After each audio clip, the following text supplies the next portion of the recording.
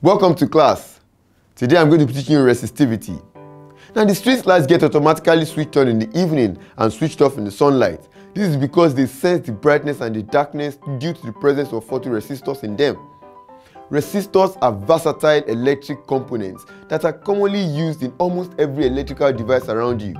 The main function of the resistor is that they offer resistance to the flow of electric current in the electrical devices. Resistivity or electric resistivity is certainly the inverse of electrical conductivity. Electrical resistivity, also called specific electrical resistance or volume resistance, is a fundamental property of a material that measures how strongly it resists electric current.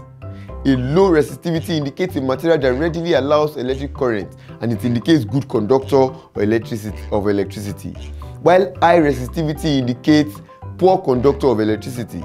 Resistivity is certainly the measure of how strongly a particular material opposes the flow of electric current on conductors or resistors, with a certain uniform cross-section.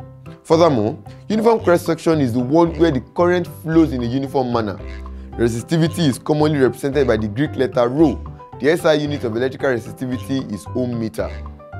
Resistivity, commonly symbolized by the Greek letter rho, is quantitatively equal to the resistance of a specimen such as a wire multiplied by its cross-sectional area and divided by its length, that is, rho equals RA over I. The unit of resistance is the ohm. Now in the meter kilogram second system, the ratio of area in square meters to length in meters simplifies to just meters. Thus, in the meter kilogram second system, the unit of resistivity is ohm meter. If lengths are measured in centimeters, resistivity may be expressed in units of ohm centimeter. The practical implication of resistivity of materials is important as it enables the right materials to be used in the right places in electrical and electronic components. Materials used as conductors, for example, in electrical and general connecting wire, need to be able to have a low level of resistivity. This means that for a given cross-sectional area, the resistance of the wire will be low. Selecting the right material depends on knowing its properties, one of which is its resistivity. Now in this lesson, we have learnt about resistivity and how to calculate resistivity of a material. I'm sure you enjoyed the class. I'll see you in the next one.